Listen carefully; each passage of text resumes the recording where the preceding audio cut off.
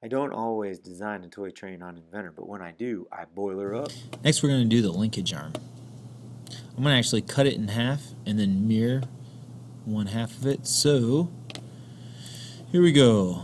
Let's start with the YZ plane, and we'll make a rectangle that is 0.25 tall by 3.5 divided by 2 long.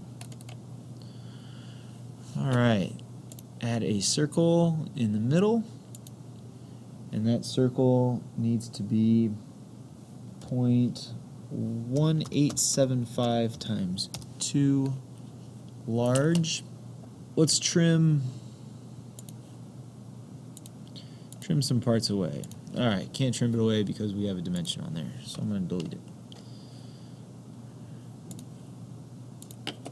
Can't trim it away, but I can delete it. So I'm going to click on it and hit delete on my keyboard.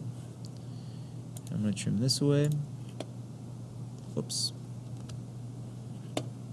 Let's delete that dimension and trim that away and that away. Alright, finish the sketch. Extrude it. We want the extrusion to be 0.125. Alright. Let's start on there and project our geometry, and let's put a point right there and make that a hole, and that hole we want it to be through all at the diameter of 0.128.